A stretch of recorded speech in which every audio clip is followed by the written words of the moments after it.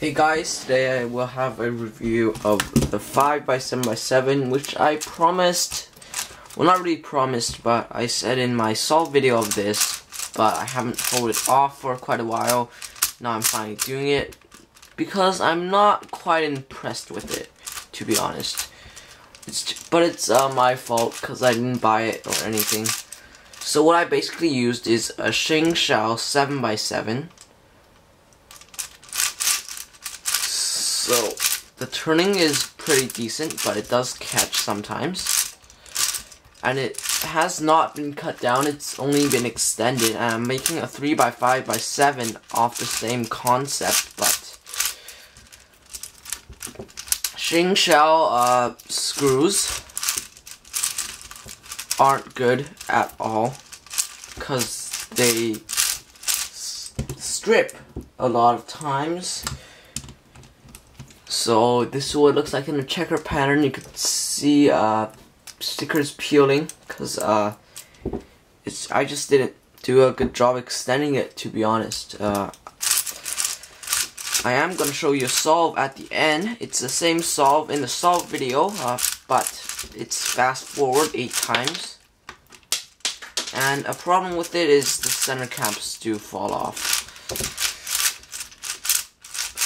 So this is just, I think, just gonna be a short video. Not a lot to say, but you guys could recommend me a better outro and intro. But you could still do algorithms on it, like, no problem. So I'll do some size comparisons now. This is a 3x3. This is the black Moe Oolong. It's my main for sure, because I overdoed my white one, and it's about 5 layers. This is the new Moe 5x5,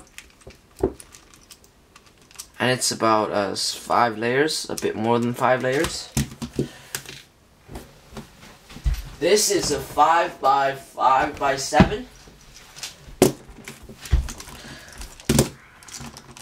It's almost the same size as it, but it's just a little bit taller, and it is definitely wider on this axis.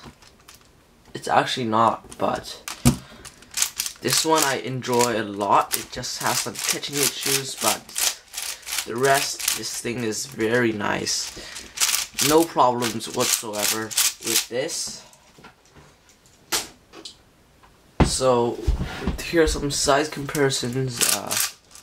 See how big this is. So, it's actually, you could see I could put square stickers on these. And I'll just, show you the extension. I'm not going to scrub this up because, to be honest, I don't want to solve it. But I will have a solve at the end of this video, which will be soon. So you can see this is struggling to do algorithms. So yeah, that's what I have to say about my 5x7x7. Thanks for watching, and I'll see you on my next video after the solve.